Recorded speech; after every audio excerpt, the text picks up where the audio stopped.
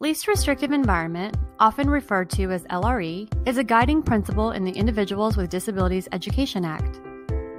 LRE plays a critical role in determining not only where a student will spend their time in school, but also how special education services will be provided.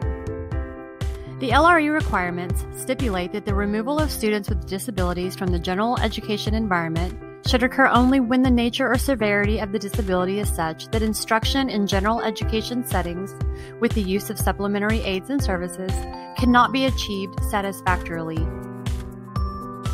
However, the LRE requirement should not be interpreted to mean that all students should always be educated in the general education setting. At times, some students with disabilities require more intensive intervention that can better be provided outside of the general education classroom.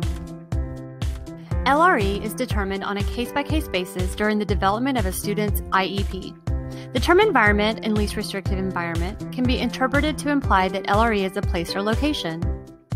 In fact, LRE does not merely refer to a particular setting. Rather, identifying the LRE involves making program decisions about what services and supports a student needs to be successful and where and how those services and supports can be provided effectively. IDEA requires that school districts have a range of continuum placement options. This continuum must always be available and considered by the ART Committee.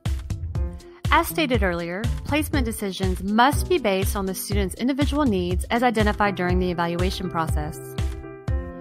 Further, the placement decision should only be made after the PLAF statements, annual goals, and services components of the IEP have been developed. Finally, the ART Committee should not make placements based on factors such as category of disability, availability of educational or related services, or administrative convenience.